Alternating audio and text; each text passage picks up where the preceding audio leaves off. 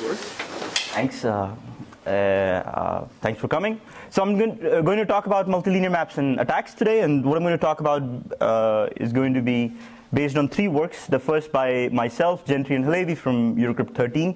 Then another multilinear map construction by Coron, Lipoin, and Tebuchi. And then a very recent Eurocrypt 15 paper, which is an attacks paper by Chion, Han, Lee, Ryu, and Steller. Okay.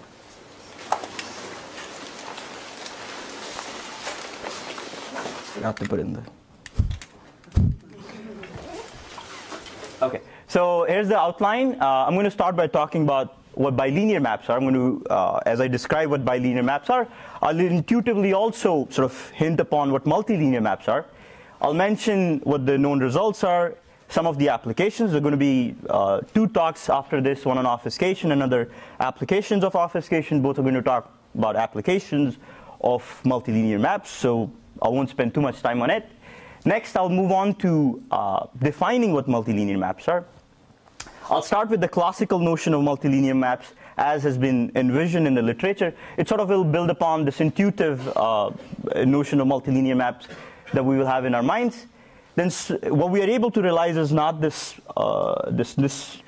traditional notion of multilinear maps, but an approximate version of it. So I'll start with this classical notion and slowly transform it into something which is the approximate version, and that is what we're going to realize. And then I'll give the two multilinear candidate constructions, the DGH scheme and the CLT scheme, and for each of them I'll give you a sample of one of the attacks. I won't mention all of I won't go into details of all of the attacks, but I'll mention what all exists at the end of the talk to give you a glimpse on what's happening and what is the status of each construction. Okay, so let me start with bilinear maps, and we'll intuitively, by the end of this part, we'll also have an idea about what multilinear maps are, and we'll have an idea of why they are important and what is roughly known. So bilinear maps are this extremely useful tool in cryptography. They have just a lot of applications, starting with the first works by Zhu and Bonnet and Franklin. So Zhu gave the first three-party non-interactive key exchange protocol using bilinear maps, and Bonnet and Franklin gave the first identity-based encryption scheme. And as the name suggests, cryptographic bilinear maps work over these cryptographic groups, which additionally have a structure called the bilinear map, which allows for pairing two things together. Okay? So more formally, we have groups G1 and G2. Let's say both of prime order P with generators G1 and G2 respectively, such that they come equipped with this bilinear map E that takes as input two group elements, one from both from G1, and outputs an element in G2. Okay, so and this map has this additional property that for every A, B in ZP, if you were to pair G1 to the A with G1 to the B, then you get G2 to the AB. Okay, so typically bilinear maps are defined by having a source group and a target group. I define it by having G1 and G2 because it's sort of more natural to extend it in the setting of multilinear maps. Also, if you were to put in A and B in this expression, you essentially get G2 as a pairing of E G1, G1. Okay? So in this setting where you have groups with this additional structure, the bilinear map, the decisional Diffie-Hellman problem turns out to be easy. So what is the decisional Diffie-Hellman problem, or the DDH problem? The problem says that if I was to give you in a group G1 to the A, where A is chosen uniformly at random, and similarly G1 to the B, where again B is chosen uniformly at random, and a challenge element T, where T is either G1 to the AB or G1 to the R, where R is chosen uniformly at random, then an attacker cannot tell which of the two values he's provided. Okay? But once you have access to, so this problem is known to be hard in just prime order groups, but if you were to have these special cryptographic groups where such a map exists, then this problem turns out to be easy. So in particular, if you were to pair G1 to the A with G1 to the B, if T was indeed G1 to the AB, then these two pairings will evaluate to the same value. So this is going to be E G1, G1 to the power AB, and same as this value. So the DDH problem is easy. Well, in crypto, we're always in the business of making assuming hard problems. Why am I talking about something which is easy? So even though this problem is easy, the computational variant of this problem, which is the CDH problem, which says that if I was to give G1 to the A and G1 to the B, it's still hard to get or compute G1 to the AB. So a polynomial time attacker will not be able to compute this value. Okay? It is this disparity between the easiness of the decisional problem and the computational problem that makes a lot of these applications work out. The specific cryptographic groups over which these pairings exist are the elliptic curve groups with wheel or Tate pairings over them. Additional cryptographic assumptions can be made over such groups, and these additional assumptions enable even more applications. So one specific assumption that we're going to be very interested in is a natural generalization of the DDH assumption, specifically the bilinear Diffie-Hellman assumption. What this assumption says that if I was given elements G1, G1 to the A, G1 to the B, and G1 to the C, where A, B, C are chosen uniformly at random, then it's hard to distinguish G2 to the ABC from random. Okay? So in the setting of bilinear maps, putting two things in the exponent or getting them to multiply in the exponent sort of comes easy because the maps come equipped with this, additionally with this pairing operation. But if you were to put three things in the exponent, it suddenly becomes hard, in fact, even to just distinguish this value from random. Okay? And multilinear maps are sort of a very natural extension of this, where in a k-linear map, you get to put k things in the exponent or get to multiply k things in the exponent for free. But the moment I have k plus 1 values in the exponent, distinguishing that value from random remains hard. Okay? So this notion or this generalization of bilinear maps to the setting multilinear maps was first suggested by Bonnet and Silverberg, and sort of they also showed various applications that would happen if we had access to such a map, but sort of showed challenges that lie in constructing such maps using techniques that were known for the bilinear setting. Okay? So for the multilinear maps, what we do know now is there are three constructions of multilinear maps. They're all approximate. What does approximate mean will become clear as I define the notion. The first two is sort of closer to the envisioned world, and the third one is it's even though it's GGH, it's Gentry, Gorbunov, Halevi. So the red one is me, the black one is not me. This construction achieves multilinear maps which are which are still sufficient for many applications such as obfuscation, but are not sufficient for all applications. And there are a sequence of attacks. We had some attacks in the original GGH work, and there have been many new attacks that have come in the past few months, I would say. These attacks work in various settings, and when we talk about multilinear maps, it's not just one assumption. There are plenty, in fact, an extremely large class of assumptions that you could potentially make on a map. And these attacks work for certain specific settings. Some attacks work for more general settings. Some attacks work for more limited settings. And sort of one has to think very carefully about what applications one is looking at. In particular, one point I want to stress is that none of these attacks are known to, or yet known to work on any of the obfuscation or most of the obfuscation schemes that we know. Furthermore, while obfuscation is cool, but multilinear maps seem to have a lot of other applications as well, and we would like to instantiate maps in a way and recover those original applications. The new candidate scheme by Coron et al., which sort of builds upon the previous CLT maps from Crypto 2013, sort of provides a fix or a scheme that is resilient to all, or at least the known attacks that we so far have. And it remains a very active area of research. Sort of the bottom line in my eyes is that very little in this area is known. We're just starting to scratch the surface, and both constructions as well as attacks are very much benefiting from the research in this direction. Okay, so as I said, I'll mention very briefly about two applications, and there will be a lot of talk on it, so just very briefly. The first application I'm going to talk about is for the setting of non-interactive key agreement, which is by which was first proposed by Diffie and Hellman for the two-party setting. So the problem is as follows. We have two parties, Alice and Bob. They want to send one message to each other. So Alice gets to send a message PKA, Bob gets to send PKB to Alice, and they are not dependent on each other. So they must send it simultaneously. And at the end of this protocol, or just a simple one-round exchange, they want to establish a shared key KAB, such that only Alice and Bob have access to this shared key. Okay?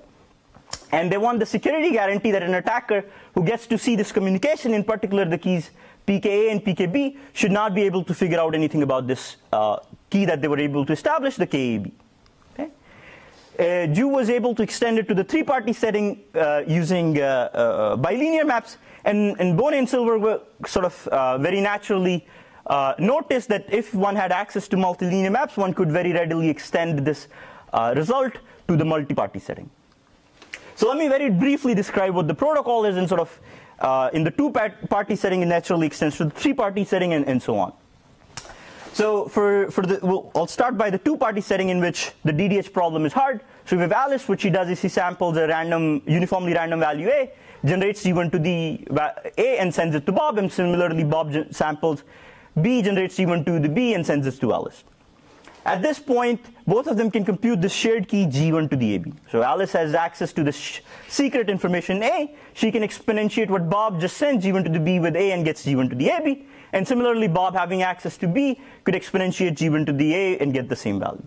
And by the decisional Diffie-Hellman problem, this value is indistinguishable from random, so an attacker cannot figure out what this value is. This extends very naturally to the three-party setting once you have access to bilinear maps. And the protocol is again a very natural generalization. Now that we have three parties, Alice, Bob, and Carol, they generate ABC uniformly at random and broadcast G1 to the A, G1 to the B, and G1 to the C respectively. And each of them can compute G1, G1 to the power ABC.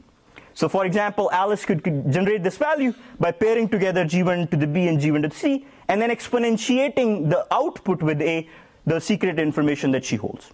Okay? This naturally extends to the three-party setting, and I'm not going to talk more about it. Okay? Okay, so the next application, which I'm just going to mention, just have this one slide on, is software obfuscation. The next two talks are going to be on it. The goal of software obfuscation is to make computer programs unintelligible while preserving their functionality. So let's say Alice has some program P, say in her favorite programming language. She wants to give this program to Bob, but only in an obfuscated form. So Alice wants Bob to be able to execute this program on his computer just as he could have executed the original program P. But she doesn't want Bob to learn how this program P works or what secrets are embedded inside it. It's sort of very tricky to define what kind of secrets you're trying to hide inside software, whether we can hide them, how are we going to hide them, and what constructions are we going to build to hide them. And I'm not going to talk about any of that and leave that for the next talk.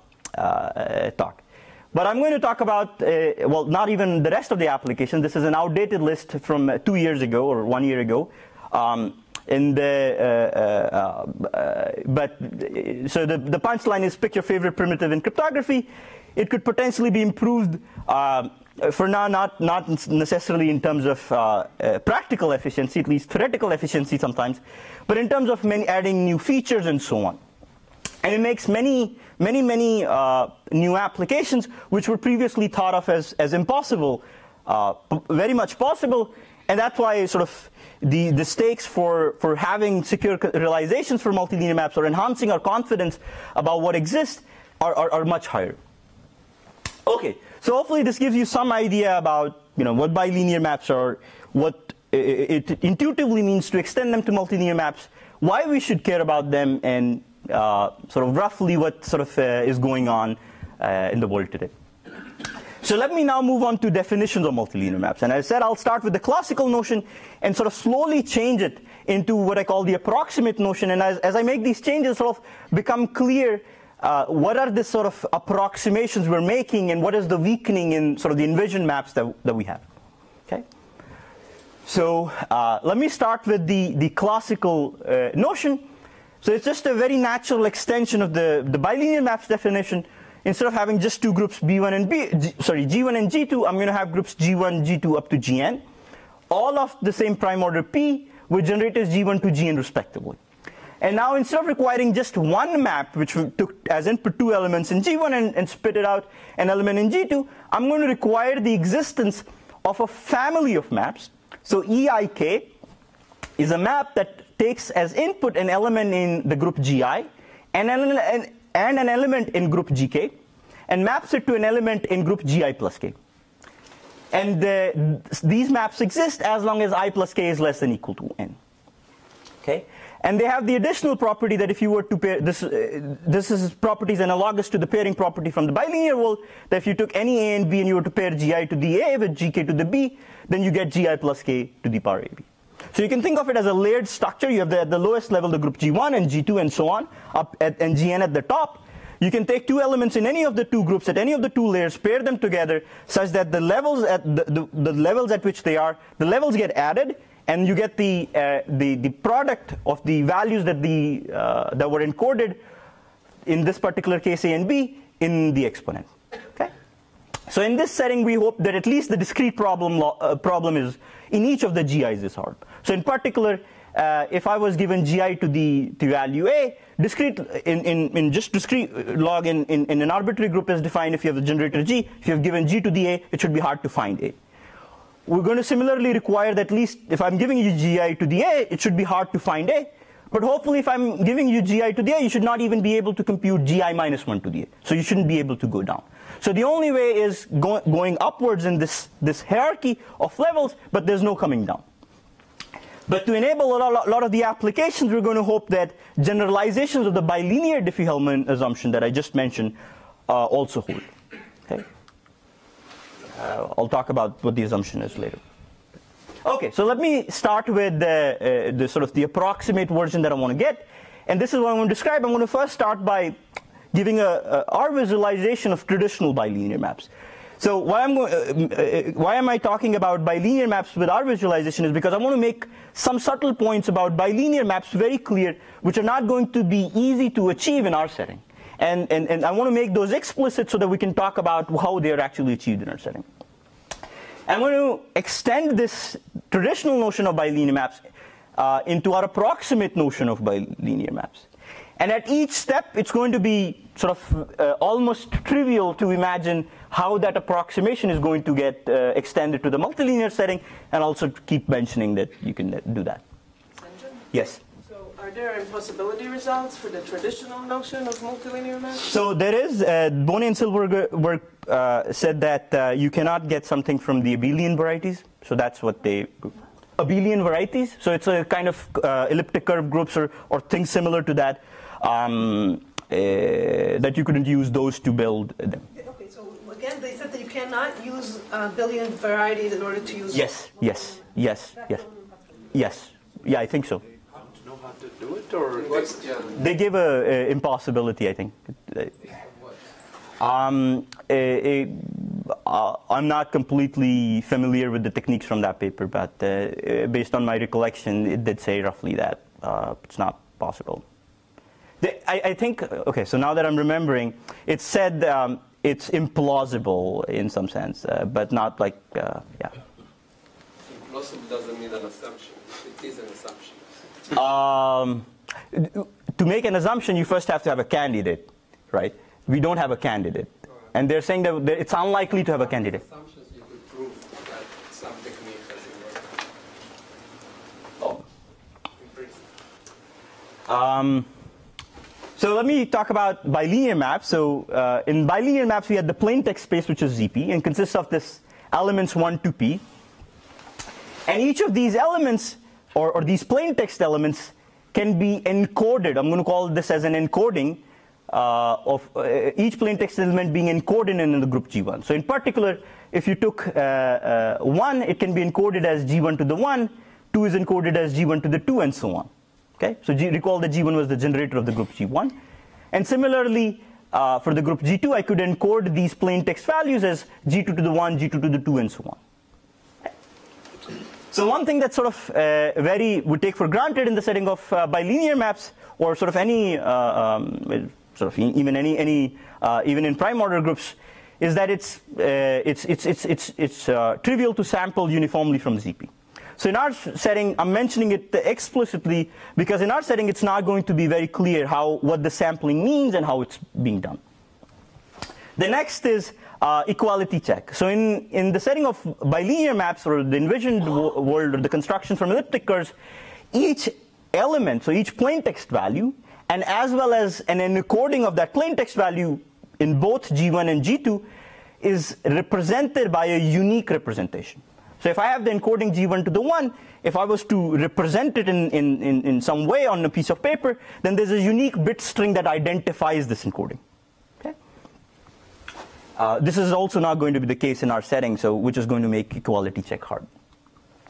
Next is addition.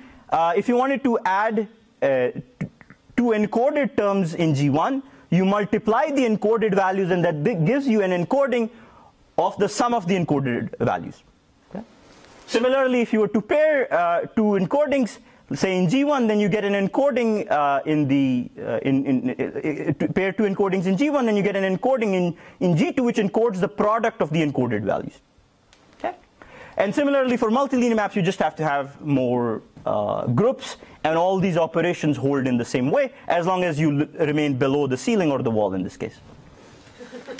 So the first approximation that I'm going to make in the setting of approximate bilinear maps and their generalization to multilinear maps is that I'm no longer going to have each plain text value and each encoding be represented by a unique representation. But instead, I'm going to have a set of representation. So 1 is just one value, but it can be represented by an entire set of representations. So you can think of this set as a set of strings, and each string, which I'm calling a representation, denotes the same value. Okay? And similarly for each of the encodings. So this encoding G1 to the 1 is going to be represented by a set of strings, and I'm going to call each element in the set a representation of this encoding. And so on, and for multilinear maps. One thing to note is that the subscript here denotes the level of the encoding. The plain text and elements, I'm also going to call them level 0 encodings. And if I had groups G1 and G2, the subscript here denotes level 1 encoding and level 2 encoding. And the superscript denotes the plain text value that's being encoded. Okay? The union of all these sets together, which is the union of S01 and so on, is the set of all level 0 encodings. And so on. So this is the set of all level 1 encodings, set of all level 2 encodings, and so on. Okay?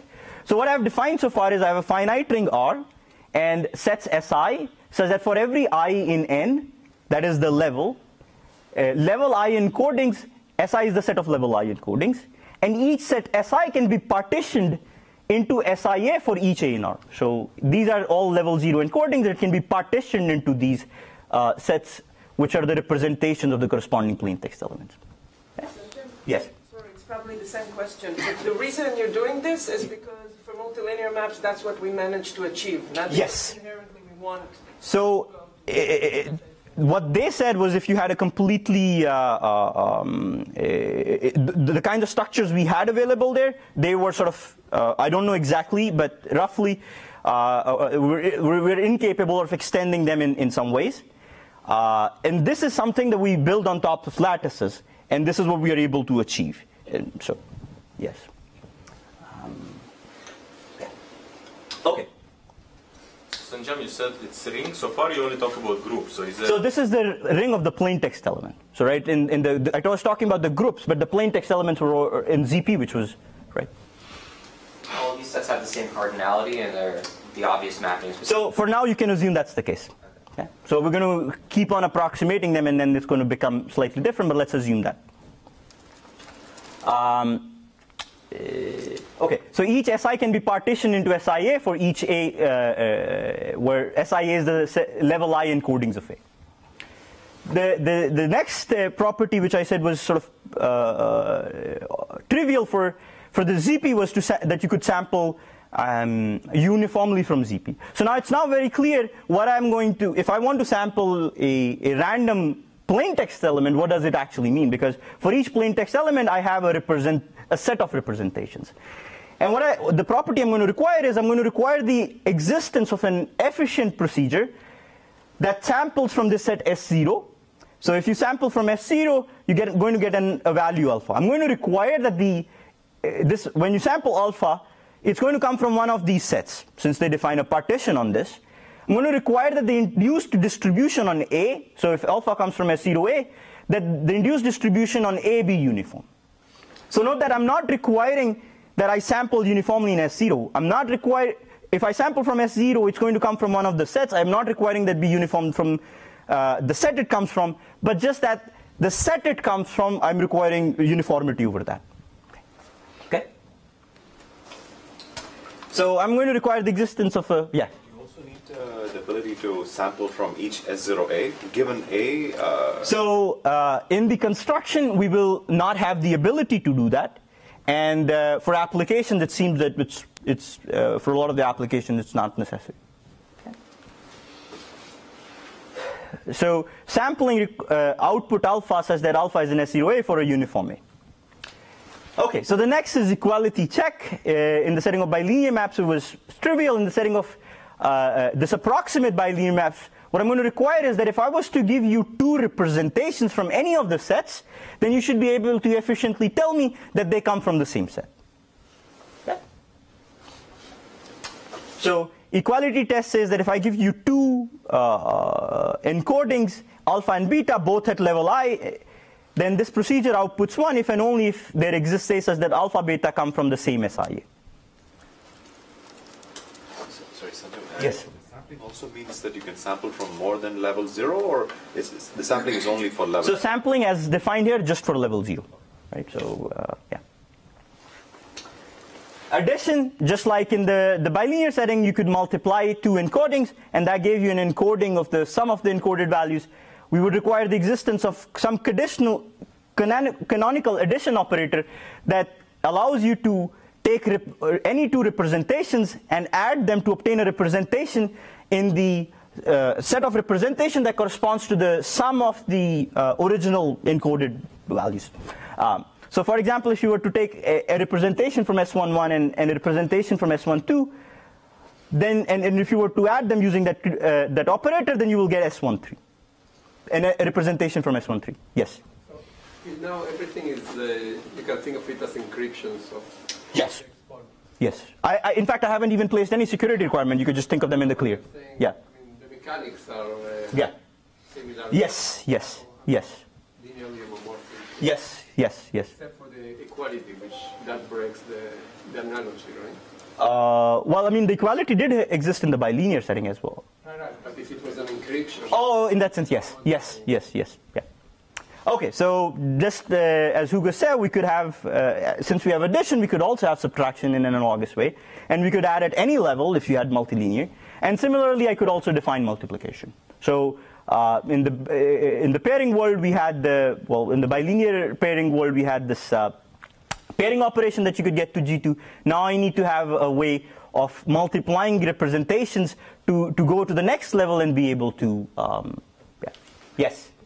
Requirement about uniformity, like when you do addition or multiplication, you have to be uniform in that set, so that when you see it, you don't know where it came from? So I haven't placed any security requirement so far, right? So if you were to just have unique representations, the things that I've said so far, it already satisfies that, right? So right, but a unique representation doesn't give you information how I got it, whereas... Oh, if you have a set, yes. So far I haven't placed any requirement. The requirement on any kind of uniformity that we are ever going to place is going to come from security properties. We're going to require that security holds, and whatever that, to achieve that security, whatever best we can do to achieve whatever uniformity is needed, we're going to do that. But, yes. Okay, so multiplication can be naturally defined where you have but one thing, to answer Hugo's question, there's a difference, is that you do keep track of what level you are at. So you want to be, when you multiply things, it's different from homomorphic multiplication in the sense that you want to keep track of what level you are in. You don't want to go beyond the nth level. Right?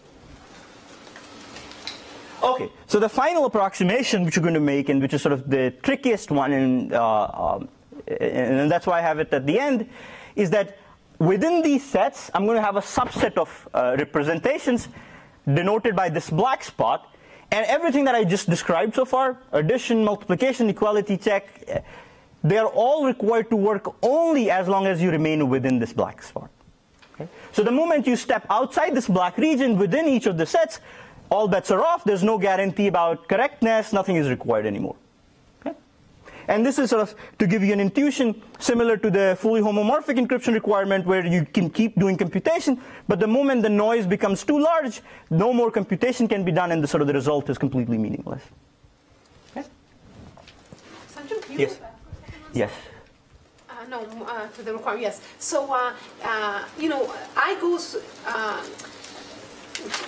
if I am given some encoding, do I know, can I efficiently test which level it is from? So how that is done is by including the level of the encoding along with the encoding. Oh, okay, you just encode. So whenever you have an encoding, you additionally include with it what level it is, what noise it is, and any time it's going to be, this information is passed on, and you're assuming that that's being done sort of semi-honestly. If there is a malicious setting, then it's sort of tricky and you have to take care of it separately. Okay, so as I said, in this setting, we're going to hope at least the discrete log problem is hard. So given an encoding of A at level J, it should be hard to compute an encoding of A at level J minus 1. And additionally, we're going to require sort of a plethora of other assumptions. The specific one that I'm going to talk about mostly in this talk is the N multilinear Diffie-Hellman assumption, which says that if I give you level 1 encodings of 1, A1 up to AN plus 1, and a level encoding T, which is either an encoding of the product of A1 to AN plus 1, or just a random value, then an inefficient attacker cannot tell those two apart. Okay? Sanjam, just going back, sorry, to this, the previous slide before. Yes. So here you're saying in each set there is a black subset. Yes. The correctness is only required on the black set. Yes. Yes. It doesn't stay on the black set. Okay. Then I'm not. All bets are off. But in particular, is it required that the initial sampling falls into the black set? So for the scheme to be meaningful, you're going to require that. Otherwise, if you sample outside the black set, then you can't do anything more with it, right? So in particular, so you're saying the Yes. sampling procedure that samples a uniform element always lands in the black unit. Yes. Yes. We're going to require that. I'm going to give a construction which achieves that. Okay. But then you could have just started by defining the black set. Now what's the point? I could have. I just did it because it's simpler to do it. I can just talk about all the things, the properties I want, and then I can say that there's a black set inside it. Sometimes you may go out. So. You may go out. Yeah. Yeah. Continuing this question, so how do you really define formally this noisy thing? I mean, I see that at the intuitive level, but it seems to me that you have some notion of the blow-up of a computation and Yeah. under this norm. Yes. So for each. What would be the definition? Like these black sets, I don't. You really use the black sets to define this thing? No. No, I mean it's a noise bound on the elements. So for each set, I would just say take some. They are being represented by polynomials or something or integers. I'm going to say if that the number is small, then it is in the black set. If it is larger than this value, it's not in the black set. But what do you mean by small? I mean, we want some group or ring you said so. So if you're of a ring, I'll define some norm over it, and then I'll say as per that norm, as long as you're less than that bound, I'm good. Okay? So you require that you can be able to check if you're in the noise level you want. So as I said, what I'm going to require is that every time I give an encoding, I also specify the noise bound with it. And the noise bound is exactly the value that's in there, and so on. So really you need kind of sequence of these black sets, growing black sets, right? Because once you add two guys in the black set, you become a little bit... It will... You would like to be able to keep adding... Yes. So that's why I said there are these black sets. What I'm going to give you is something that's going to be very, very tiny in the beginning and it's going to become bigger. But the definition still holds for the whole set, right? If you were just allowed to do one computation and go here, the noise growth will, the definition just requires that if the noise grows beyond this, then it becomes useless, right? So in other words, for things to become useful for the entire multilinear map, yes. In S0 the noise is tiny, and S1 it's a little bigger? Yes. Does that answer? I guess maybe the question is, it's not really It doesn't seem like you can guarantee the existence of sets such that if you keep adding within these sets, you stay within the set. Oh, I didn't say that. I didn't say that. I just said that if you're in the set, I can just give the guarantee that you will land in the correct. Oh yeah. Okay. So you might go outside, but yes. So yes.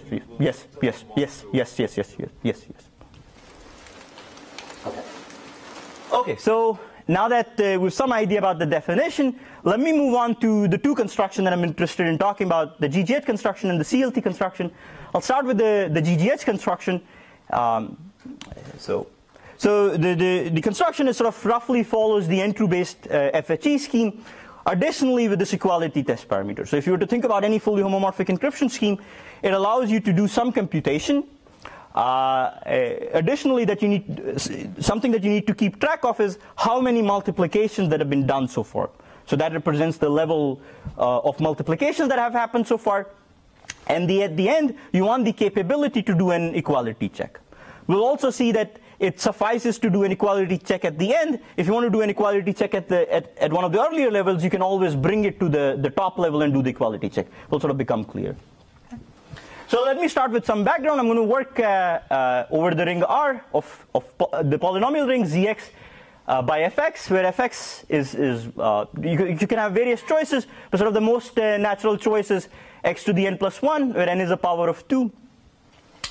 A property of this polynomial to keep in mind is that the x to the n plus 1 is irreducible over Z. Another one is that if you were to take any two elements in this ring and you were to multiply them and take the L2 norm, let's say if you were to take a polynomial here and see the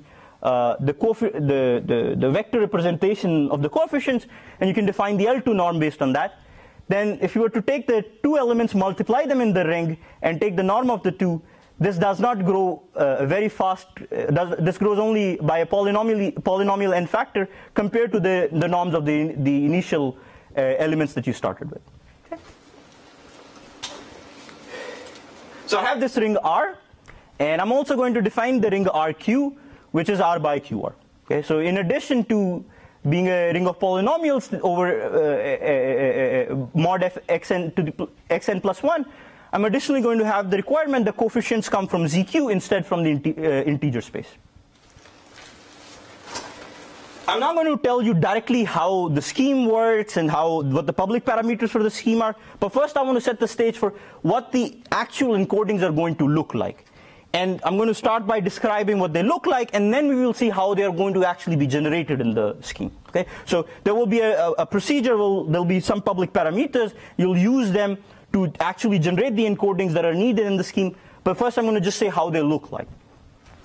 And the public parameters of the scheme are going to sort of hide two crucial secret elements. One is going to be a small element G in Rn. So note that since G is small, the representation and Q is very large. Think of it as the largest quantity in the system. Since G I'm sampling this G to be small, the representation in R and RQ is going to be the same. Okay? And when I say small, it is polynomial in N. Okay? I'm also going to sample a random invertible large Z in RQ. Okay? And the public parameters are also going to hide this value.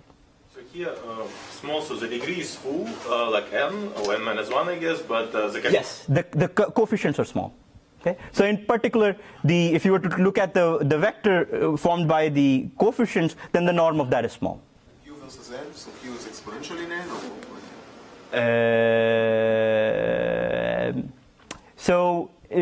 That's for the lattice attacks. So in order to prevent that, you need the Q to be exponential in n. The exact parameters, I think there is some just very recent result. I just looked at it. It needs to grow, I think maybe n squared or n cubed or something like that. But any other questions? What do you mean? These restrictions. 2 to the n. 2 to the n to the epsilon, right? Yeah. You need these restrictions for security or so? Which security? G being small? Yeah. So the smallness requirement on G is required for functionality itself.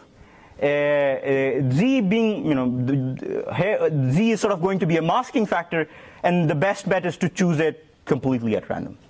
And to the best of my knowledge, it's if you were to look at the attacks, choosing a small z could perhaps also be okay. We don't know of an attack or in that setting, but being as conservative as we can, we just take the largest z. So it would be interesting to see if small z's are somehow vulnerable to attacks. Let I be the ideal generated by G. So I have I, and I also has a lattice structure. So there are going to be some additional requirements on G that I'm going to require. The first is, well, it's small. I'm also going to require that it be invertible in RQ. I'm going to require that the norm be a large prime. And furthermore, there's a sort of a technical condition where I require that G inverse is small in K. Okay, so where K is the same ring, but instead now you have instead of the coefficients coming from Z, they're over rational numbers. Okay. So maybe I'm missing something. But if G is invertible, right? So G inverse is in K. But the first bullet, right? I mean, G is invertible in RQ. Right? Yes. That means that the ideal generated by G is the whole ring, right? In RR, it's not. The first bullet, right? Is this small and invertible in RQ? Right? It's invertible in RQ. RQ. Right? Yes. And so with high probability, a random element is invertible. Okay? A large enough random. Okay, so in my scheme, the quotient group is going to correspond to the scalars of the plain text space. So for ZP is going to correspond to the cosets of I. Okay, so far in the construction I have this ring R and RQ, and I've defined a small g that defines a principal ideal I over R. And the cosets 1 plus I, 2 plus I, and so on are going so each element in this coset describes a representation of an element in this set. So for the plain text element 1, it can be represented by any element in this coset. Okay. G and R, right? Yeah, G is in R, but it's both. As I mentioned, it's same in R and RQ because G is small. Okay. So I'll use interchangeably it being in R and RQ. It's sampled because it's the same unique representation represents two, like you can imagine as two elements, one in R and RQ, but they're represented by the same string. It's easy to define additional multiplication operations over these. So in particular, if you were to take any two elements from any of the cosets, and if you were to add them up, then you get an element in the addition coset and so on. Recall that I also defined this large Z, which I also require to be invertible in RQ. In order to encode, for example, 2, what I'm going to do is I'm going to sample a small element in this coset 2 plus I. Again, by small I mean a polynomial within this coset with small coefficients. Yes? So G is hidden. G is going to be hidden. Z is also going to be hidden. Okay, so just focusing for a second just on the first level encoding on S0. Yes. So you're saying by the fact that G is hidden, that's already enough to say that you cannot distinguish between two encodings. That's kind of your initial... if you're given... in 2, yeah. Well, if you didn't have 2, it just looks like a random element. For the smaller encoding, things become. For example, 0 is always going to be in the coset I, right? In the ideal itself, 0, the trivial 0 is there. So for that you can tell, but in general you will not be able to tell. So you're saying the discrete log in the original thing, if you don't know anything, you're given some kind of polynomial, and the question is what small constant do you subtract that it has like a small divisor? You're saying that if you don't know the divisor, that's hard to tell. If you don't know G, yes, it's hard to tell, yeah. It's not really. I mean, if you give enough encodings of 0, this is a linear space, you would recognize that it's a linear space, and then you know. Oh, if you give enough encodings of 0 along with. No, but if you give enough encodings of 0, right, that's giving the ideal. 0, you don't really require any security. Assuming that level 0 and plain text are, morally equivalent. But giving elements from the level 0 encoding is like giving G, like small elements there. So right, it's like I'm trying to hide that. I see. So you're never going to give level 0 encodings. You can give of random elements, not of 0. Giving right. So giving 0 is like giving G. Exactly. Right.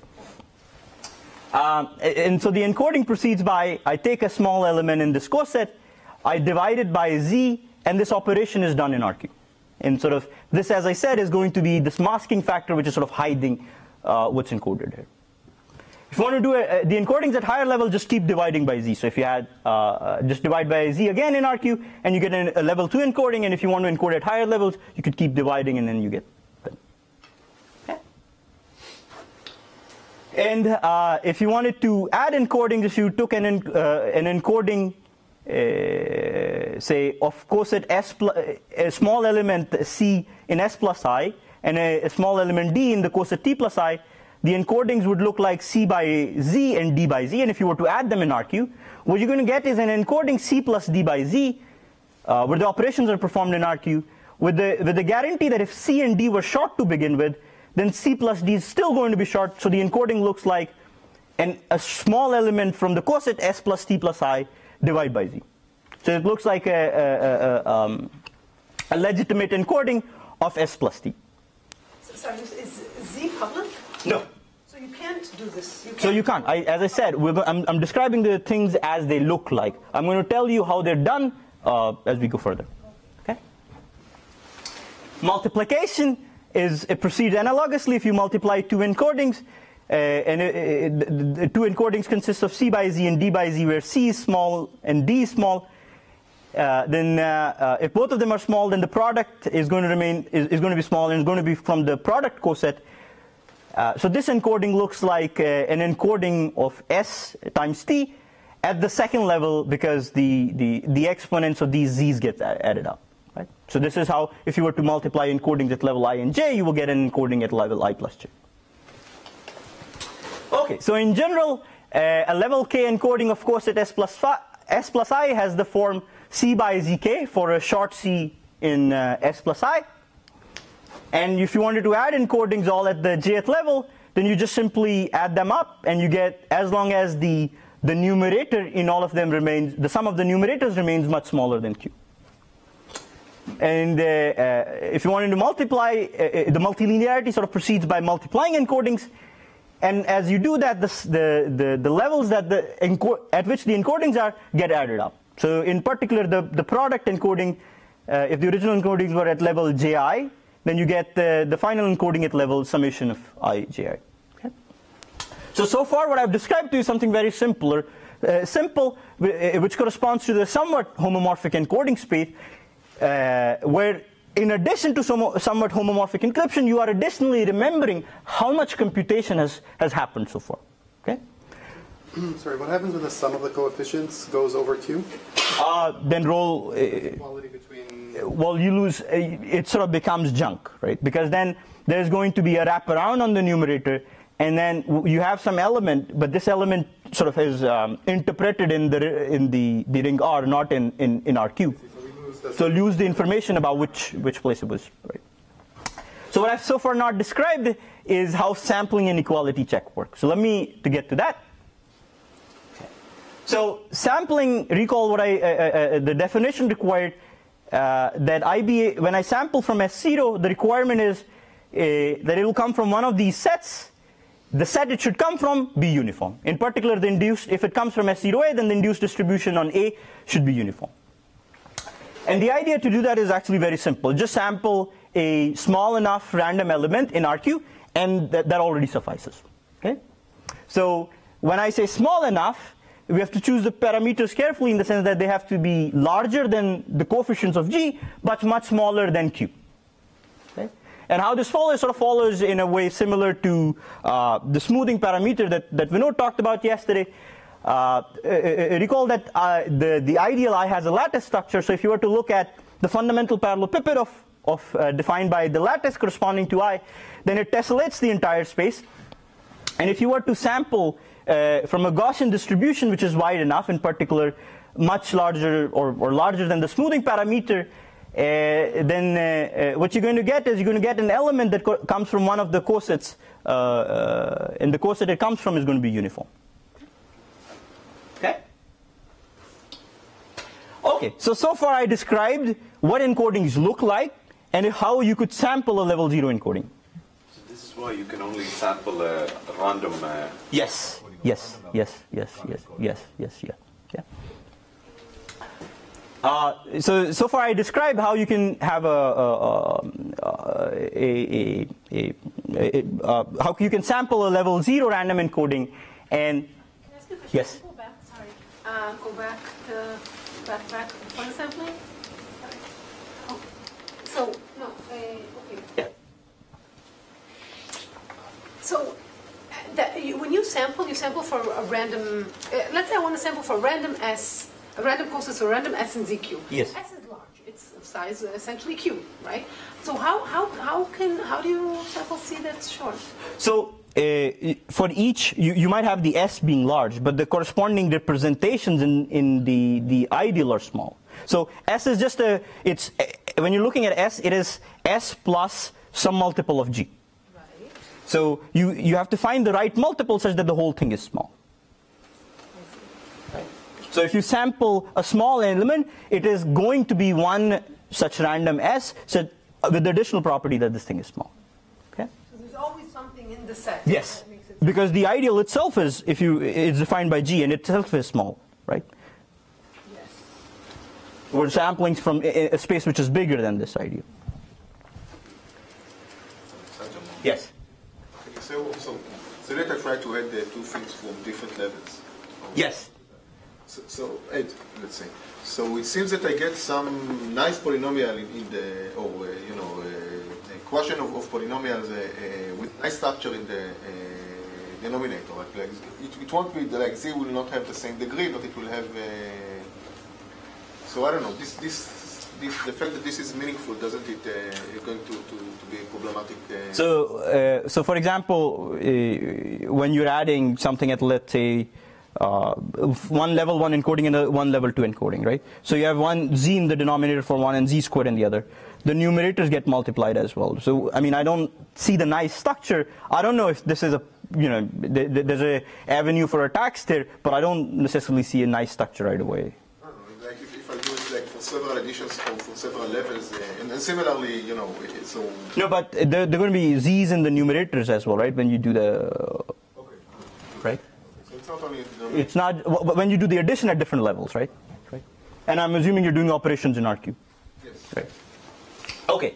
So now I'm going to tell you how encodings are actually going to look like.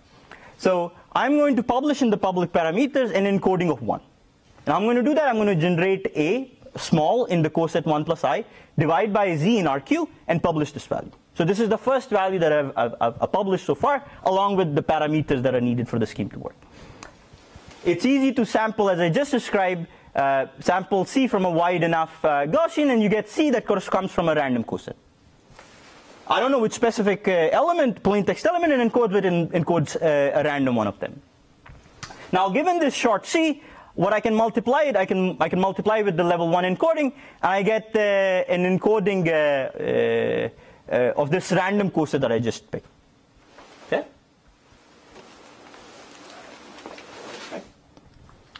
If you want to go further, you want to upgrade to level I plus 1, you just keep multiplying with Y's. So you can go from a level I encoding to I plus 1 encoding by multiplying it with Y. So this is the first public parameter that I've published so far. So next I'm going to talk about the equality test. So note that given this encoding of 1, it suffices to do the equality test just at the final level. Because you can always start at the lower level, multiply it with encodings of 1, reach the final level, and you're sort of done. Right? So I'm going to just describe equality test at the final level. Now, in order to do equality test, if I'm given two encodings U and U prime, and I want to check if they encode the same value, it suffices to check that the subtraction of the two encodes 0. Right? I can just subtract them and check if it's 0. So I'm only going to describe what it means to check if an encoding encodes 0 at the highest level. And in order to enable that, we're going to publish this this additional parameter, the second one that I'm mentioning so far, which we call the zero testing parameter, which looks something like HZK by G. Again, the operations are done in RQ. And H here, so Z and G are the same as before. H here is going to be somewhat short. In particular, the coefficients are going to be of the size order root Q. In order to test if U is an indeed an encoding of 0, I compute the value W. So if use an encoding of 0, then C comes from the ideal. And I'll multiply U with the 0 testing parameter. I get Z by ZK times H ZK by G. And what I'm left with is CH by Z. Okay? And I output yes if it's smaller than Q power 3 by 4, let's say, and no otherwise. So in particular, I would say, yes, this is an encoding of 0 if this value is small, and no otherwise. So correctness, well, C is in the ideal, or C is a multiple of G. So these should cancel out, and what we are left with something small. Okay? So this is not exactly true, because the problem is that C prime itself may not be small. So C is a multiple of G, but C prime itself may not be small. But it can be argued. Let me do that. So the solution is that since I had a technical condition to begin with, I was requiring that the G inverse is small itself. So note that the computation C times G inverse, which is exactly this computation here on RQ, when C is C prime G times G inverse in K is the same value as in R, because we know that this value is in R. Right? So since we have that C is small and G inverse is small, therefore this whole product should also be small. Okay. If C is not in I, then assume the case that the W is less than Q by 2. So in particular, I'm saying it's less than Q by 2. Then we have that both WG, so you can take the G on the other side, G is small. So both WG and CH are less than Q by 2. Okay? So note that C is supposed to be small by the definition of any encoding, since U was a valid encoding, C is required to be small. H was sampled to be smaller than or of size square root Q. Therefore, the product CH is going to be less than Q by 2. And G is small and W is small based on the computation itself. So both of them are small. And since both of them are small, therefore we have that WG is equal to CH in R. So they're equal in RQ, but since they're both small, then they must also be the same in R. But this implies that by unique factorization that either G divides C or H. But H was chosen randomly. It's very unlikely to be in the ideal, so we have that G divides C. Okay. Any questions? So I think this would be a good point for me to take the stop. Yeah, but I'm happy to take questions. I mean, I don't know if that depends on what guy decides. Okay. What was the argument that you can choose G and G inverse to be small? So if G is a polynomial, right, with small coefficients. If you were to look at, you can look at the canonical representations of these elements. So what that means is evaluating this polynomial at the roots of the polynomial x to the n plus 1, which are the primitive roots of the 2nth primitive roots of unity. If you were to evaluate it, you will get the canonical representation. And the transformation from this from the coefficient representation to the canonical one is just a scaling and rotation. So it's also if you start with a small element, it's going to be a small element up to a scaling factor. Since the elements in that canonical representation are small, if you take the inverses for them, so taking inverse in the canonical representation is easy because the values are just inverses. So you can take that, and they're going to be small with high likelihood, and then you can sort of, yeah. Is there a simpler argument? Well, no, but at least morally there is. I mean, think in one dimension. In one dimension, yeah. G is an integer, yeah. and G inverse is 1 over that integer. Yeah. It's smaller than 1, definitely small enough.